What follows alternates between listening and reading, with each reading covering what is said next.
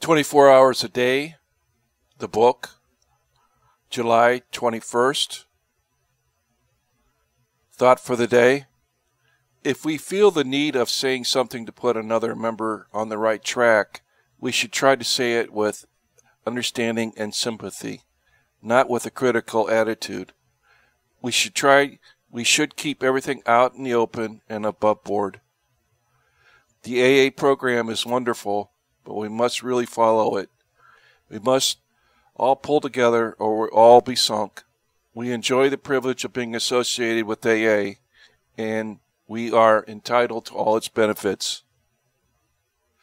But gossip and criticism are not tolerance, and tolerance is an AA principle that is absolutely necessary to group unity. Am I truly tolerant of my group's members? Meditation for the day.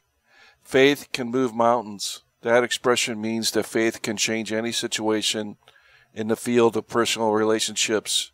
If you trust Him, God shows you the way to move mountains. If you're humble enough to know that you can do little by yourself to change the situation, you have enough faith to ask God to give you the power you need. And if you are grateful enough for the grace He gives you, He can move mountains. Situations will be changed for the better by your presence.